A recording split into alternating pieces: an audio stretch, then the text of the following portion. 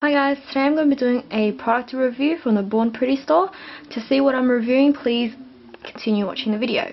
So the Born Pretty store has contacted me and asked if I could review one of their products, and I looked at this bottle of nail polish and I thought maybe I'll try this one. So they've sent me this bottle here. It's a neon green nail polish. It's meant to glow under UV light or LED light. This is just the bottle here. This is what it says.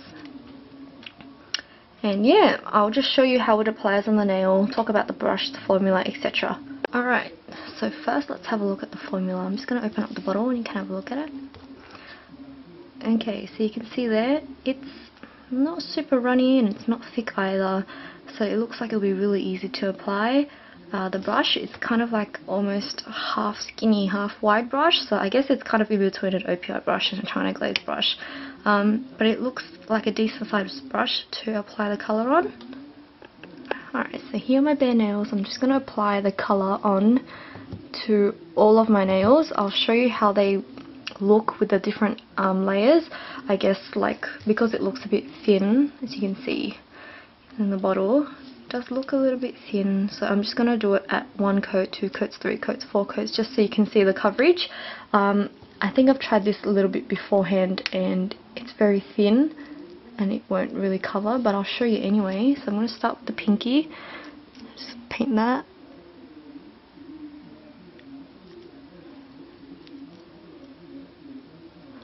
You can see that's how it looks at 1 coat. I'm just going to coat them all.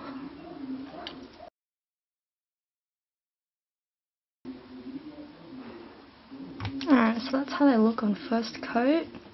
I'll just let that dry and I'll come in with a second coat on this finger and 3 coats on this one and 4 coats on this one.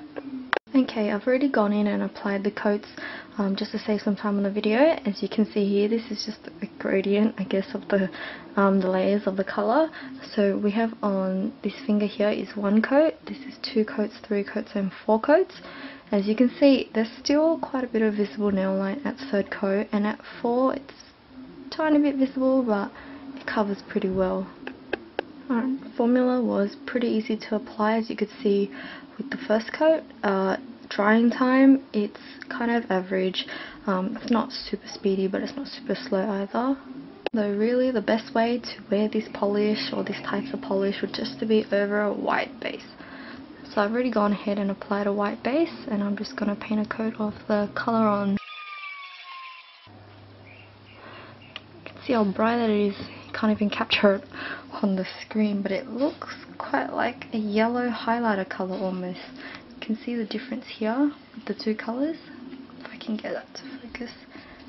There. You can see the difference already. So really the best way to wear this will be over white.